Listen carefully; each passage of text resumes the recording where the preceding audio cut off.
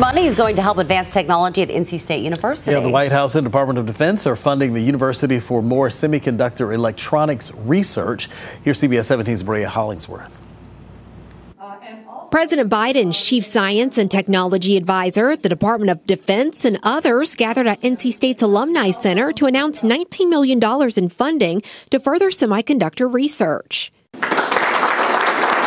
Through the Claus Microelectronics Hub, NC State is working to further research in wide bandgap semiconductors.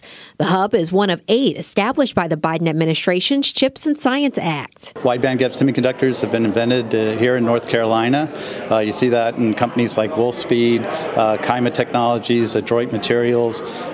So we've got a great base and a great start to do interesting technologies. The goal of the program is to increase production and manufacturing of semiconductors here in the United States. Currently, Taiwan tops the list as the largest producer of advanced semiconductors. Right here at NC State with this work that they're doing on a particular class of wide bandgap semiconductors, these are the devices that we need for advanced radars and power electronics. Our military needs them, but we need them for our clean energy future as well.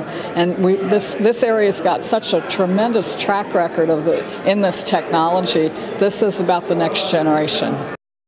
And the White House says the U.S. produces about 10% of the global supply of semiconductor chips. They're hoping with programs like these, they can increase production over the next decade.